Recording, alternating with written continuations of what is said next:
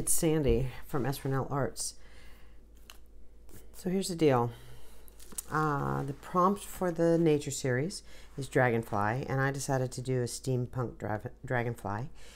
And I began by getting a sketch ready, and then I traced the body part onto this paper and drew the wings, and then I started working on the cogs and all the things I wanted for steampunk.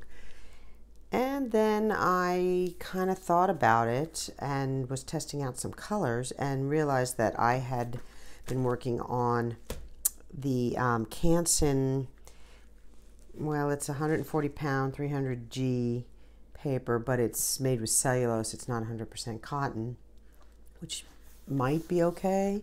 However, when I was testing out my colors that I wanted to make copper with, I was testing them on this paper on another sheet, and I didn't like it the way it looked. So I spent all this time drawing this dragonfly and all the details. And I mean, it took me hours yesterday to do all these details. And then I realized I'm on the wrong paper. And I strictly went for the size of it. I didn't stop and think. You know how you get when you're busy. I didn't stop and think about what I was doing. So what I'm going to do is I am going to take, I think I'm going to use the 03 Micron, and I'm going to outline this in marker, and then I'm going to trace it and get ready to do it on another sheet of paper, but I'm also going to paint on this one and see how it comes out and see the difference. It wasn't meant to be a comparison video, but it may end up there. I'm going to speed this up as I go through it, and we'll take a look at the results. So it should take me a couple of days to get these two things done. And I'm going to turn on some music and just drink my tea and get started. All right.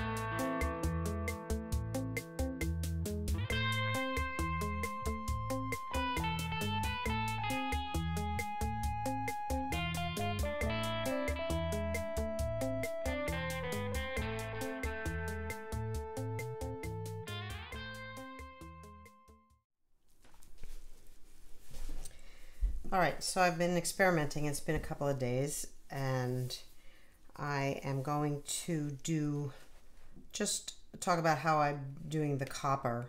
This is the effect I want to achieve on anything that I want to be copper. Hang on, I'm checking the phone. All right, I think I'm good, and I think I'm in the right landscape mode. It's forever my problem. All right, so the first thing I'm going to do this in 4 layers. So the first layer will be the lightest layer, and those are the highlights. So what I've got on my brush is a mixture of, now I'm using my Pelikan paints. I can't remember what was in the previous part of this video, but I'm using their yellow and the red, which I think it's, I don't know, carmine or whatever it is. It's the first red, and it's like a cad red. So I'm using their equivalent of cad yellow and cad red, and I've made a very yellowish light mixture, and that is actually what's on this key. But I'll go ahead and do, oh, I don't know, I'll do this one over here. Let's just do that one. So I might need a smaller brush for this, but I'm going to put this in.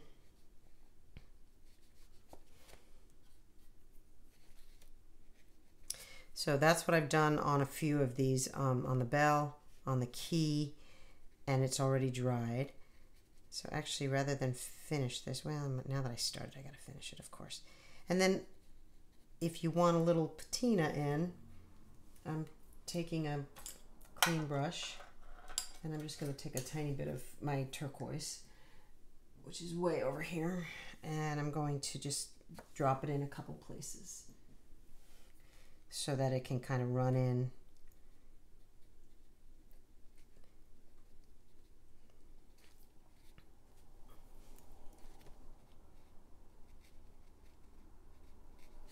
All right, and then I'm going to take a little bit more red, a little less of the yellow, and start to let that bleed in. So I get the different colors working. And this is actually the highlight color. So this has to be the first base for the lighter ones to go in. All right, and so that's that. That's what I did pretty much. I perfected it a little bit more on some of these, but we'll let that dry. I think I'll work on the key. And so what I'm going to do for the key now is go to the neck. Since that's dry, I'm using my base colors. And for the base colors, I'm using burnt sienna and cad red light. So I've made a mixture. You know, me and cleaning the brush. It's all over my counter. Whatever. Okay, I'm using that mixture, and I'm just going to go in, and I'm using wet on dry, and this is going to become the base. So what I want to leave, I decided I'm going to leave the light source coming from the right, so I'll leave some highlights to the right, and I'll start moving the base colors in a little bit on the left, but I'll leave some of those highlights on the right, is what I am trying to say. That's my little recipe card. So I practiced these beforehand on a scratch sheet of paper to see which results I liked, and I took notes, and then I kind of went with that. I want to keep a little of the turquoise in here, so, but I also want that to be darker. So I think what I'll do is bring my little brush over and just add some more turquoise as I go. That's a little darker than I might want.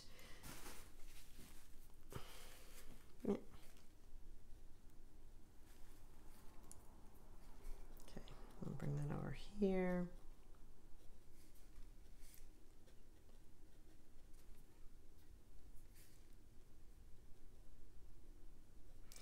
And kind of let some of those colors run into each other. This really works well for the patina color that I want. And I'll just put a little more turquoise down on the key in different areas. Hopefully, I'm already dry there. So this paper dries fast, and I am using wet on dry.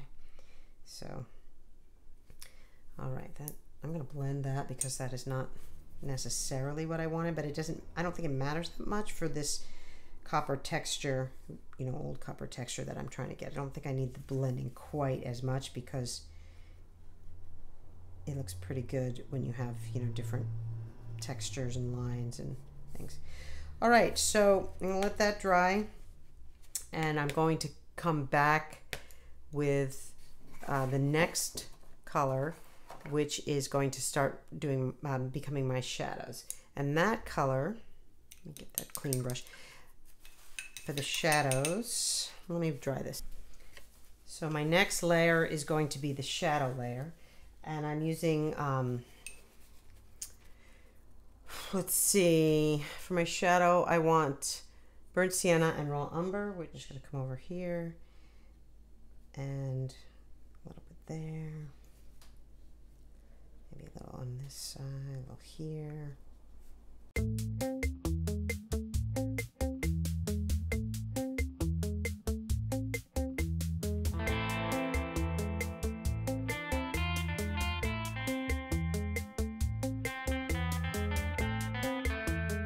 Last thing I'm going to do is deeper shadows, and that's this, and that is let's see, that's the burnt sienna with the ultramarine blue and some ivory black. So I got a little mixture made up of that already from this one. I just need to wet it.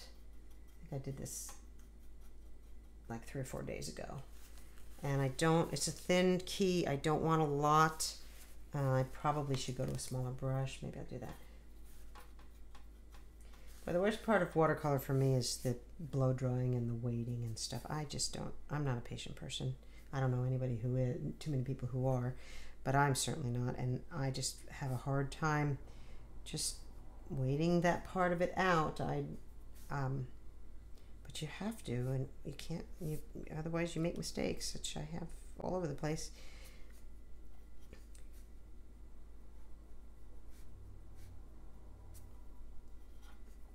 All right, so I'm putting this right along the edge, and I can go in and get a little, grab a little more ivory black and a little more ultramarine blue. And if I want it just a little bit darker in some areas, and just a little, I want it uneven, so bring it some over here, and you know how it is on aged metal. But I like that you can use watercolor to make this. So in my effort to be more patient, I actually, and more zen-like, I actually have a rock with the word patience carved into it that, believe it or not, when I was teaching in the classroom, I used to keep it in my pocket, and I would just, every time I wanted to just lose it, you know, teaching high school, it's kind of easy to get sucked into the drama that goes along with teenagers. And every time that happened, I would just squeeze that rock in my pocket and just be like, okay, patience, give me patience to just accept that this is how it is. And I wouldn't say I've gotten any better at it as an adult than I did as a teenager, but ooh, I really like that piece right there. All right, so I'm getting the effect I need, and I'm gonna go ahead and continue with this on this particular paper. I've already traced this and drawn it on a piece of Arches cold press, and I'm going to do it on that, and I'm not sure I want to add the marker. I'm going to do it before I marker it and then see if I want to go around everything with marker, but that's on there. And then I am going to do silver on some of the pieces, like this washer is going to be silver, and that I have to go, well, I have a couple hours. I have to go bike riding today with my buddy, and we're going in a couple hours, so I could do the silver, but I haven't really perfected it. I'm sort of still playing with what I want, and that requires indigo. So I've done a light wash of indigo. I'm using my Schmincke.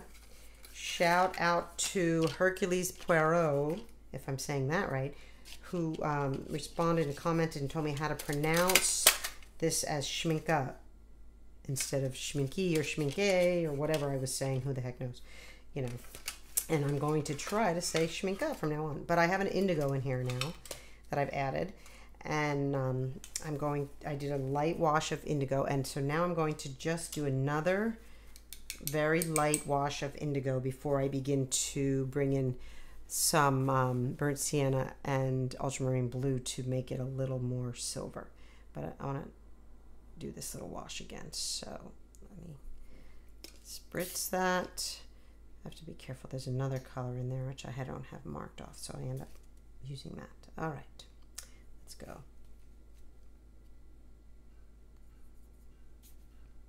Really light, very light, even lighter. Okay, let's see.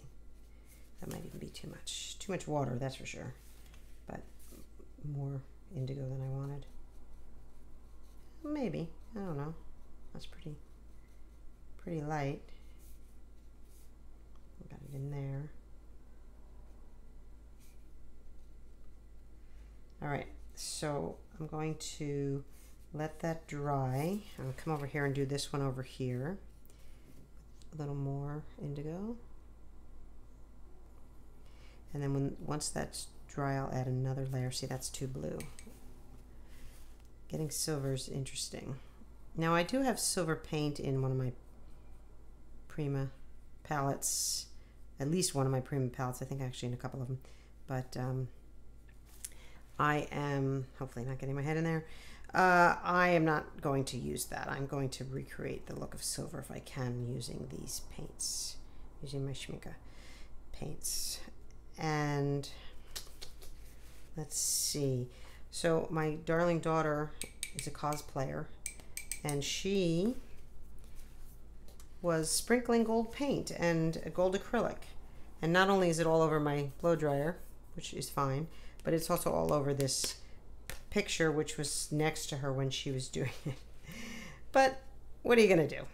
She's my daughter. What am I gonna do? Just say, honey, next time, could you move my painting? All right, so I want that to dry. I'll be right back.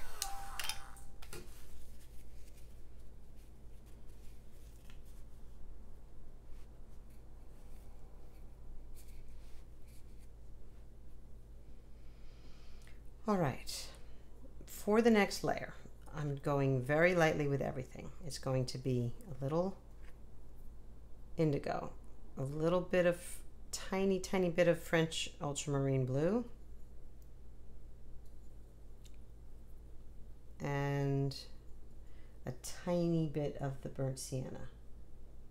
Tiny bit. All right, that's actually not too bad. And I didn't dry that one, of course. And I'm going to just add some of that. I haven't decided how much tarnish I want on here, so I'm playing with it, and I'm playing with it in front of you guys,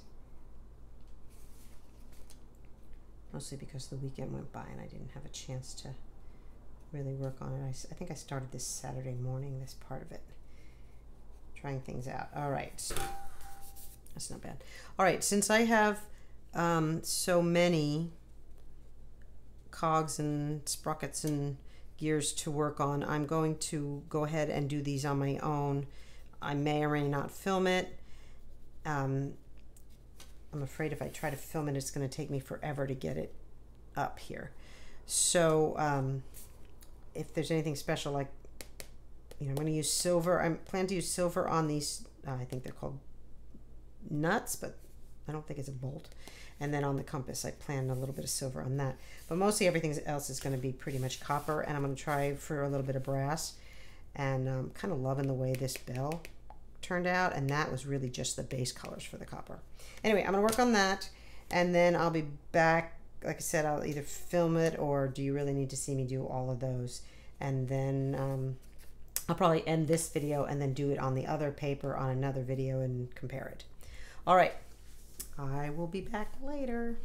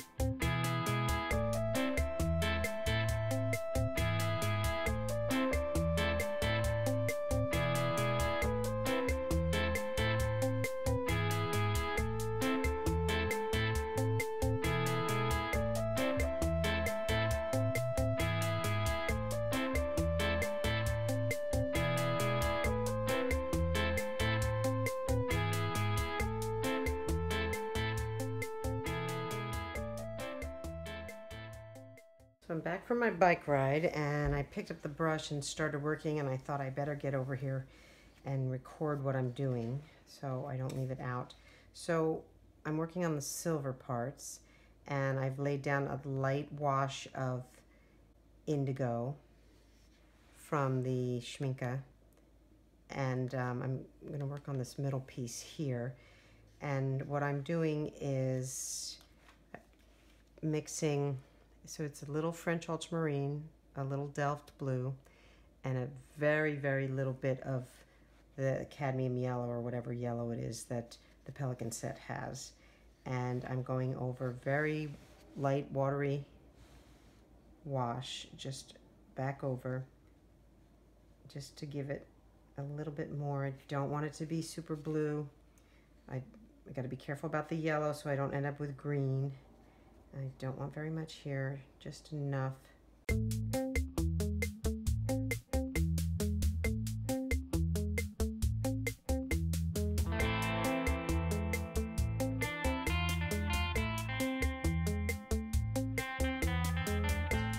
So I'm going to go around and do the rest, whatever I want silver, with these same layers.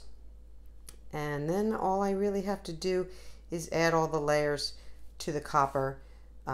This one is finished and that one's finished, and everything else is not. So I'm going to go in, and each one takes 4 layers. I'm probably not going to film it, but then I'll come back at the end and show you how it all comes together, and also what I've decided to do with the outside of the wings, because I'm kind of up in the air as to what I want to do with that. So I'll come back and talk about it later. Just to finish this up, I wanted to just show what I did to the silver and how I did the background, and then I'm probably just do the last finishing touches and get that on there, but almost everything's done. So I have on my brush what I used for the darkest shadow on the copper, which is, let me get this right because I don't want to mess it up. It's burnt sienna, ultramarine blue, and ivory black. And I've made a mixture. I have it on the very tip of my number 8 Grumbacher round.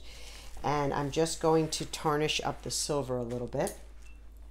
So let's see. So I'm working on this one, and I'm just going to come around as a shadow. I'm going to keep my brush with clear water on here just to blend it in so it's not too extreme, but these colors seem to really work. They're just getting a nice, I just want some markings and to mar it up a little. I don't want, perfect.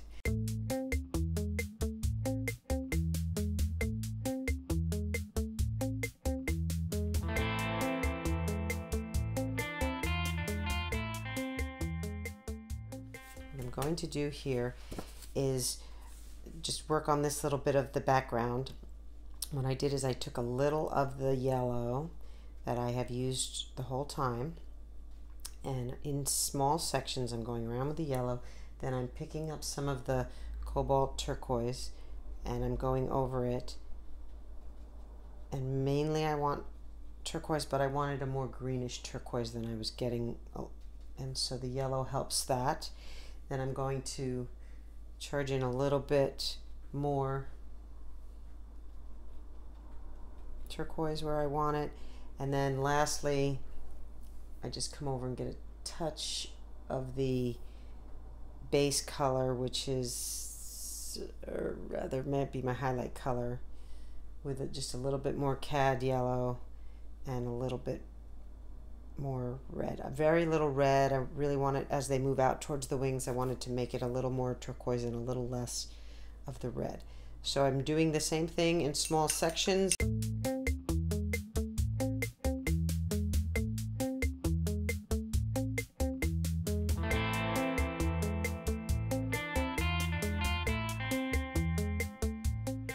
Okay, just about done. I'll let that dry and be careful not to touch it, but I noticed that, oops, that is not what I meant to do. Let's try that again. So I used the same technique on the outside of the wings for the most part as I did on all the copper in between, and I haven't finished this one, so I'm going to finish that one and then I'm going to call it good. I am also going to end it there, take a picture there of it, and then I think I'm going to come back in and work on some kind of a background here, but that's going to take me a long time. And again, I'm not exactly sure how much time I want to devote to it since this is the practice piece. But also I'd like to know if it needs the background for the final piece. So I just totally took away all my beautiful color I worked for by not waiting till it dried. And that is so typical of me. I was talking about the lack of patience, wasn't I? So I'll stop talking, concentrate. I'm pulling all that out. Let that dry, and then I'll go back in, and I want this to look like this, but I have to be patient and let it dry. Anyway, I'll post my thumbnail will have the final results, but that's pretty much it. So thank you for watching. Hit like, subscribe, and share, and I will see you next time.